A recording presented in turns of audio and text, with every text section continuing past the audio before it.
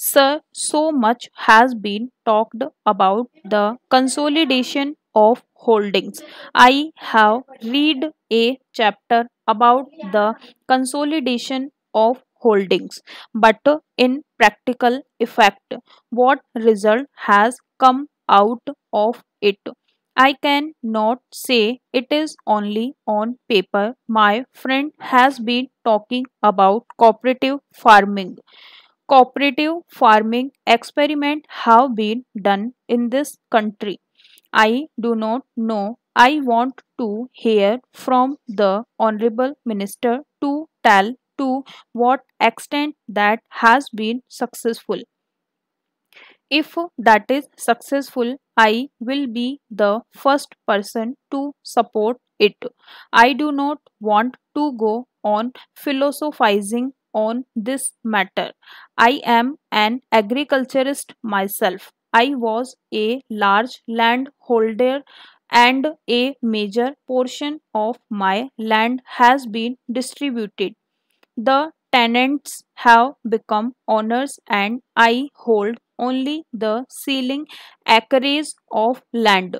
I am trying to do my cultivation on that after the implementation of the act, whether it is today or tomorrow or 2 years hence, where will be the large holders. My point is that everything that has to be done for the consolidation of holdings and for providing sufficient impetus not only by way of providing inputs but also by way of organizing proper research, extension, and development services. It has not been done in the case of some of the commercial crops.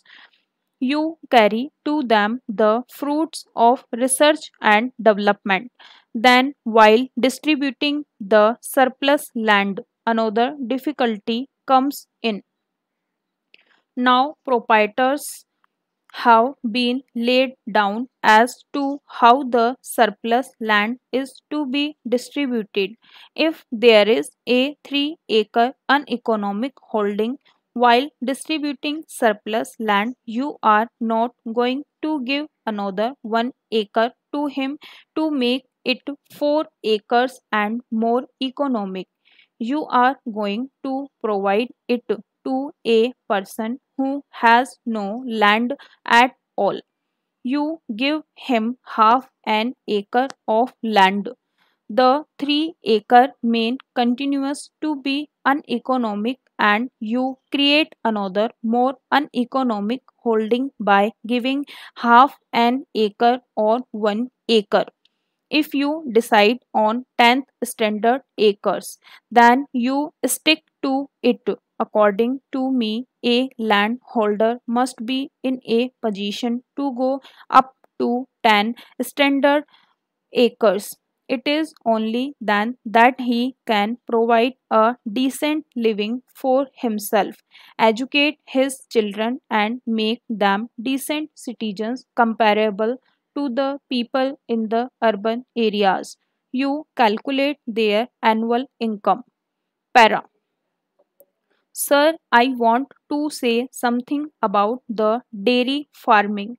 I fail to understand what the policy of the government is with regard to dairy farming because in many of these ceiling laws, you have not provided anything for them. If a person has to do dairy farming, he is unable to get anything more than your 10 acres. He has to be within the ceiling and at the same time he has to do dairy farming. What is the dairy farming that he can do? He can have 2 cows or 1 cow. Is that dairy farming? Is its proper planning?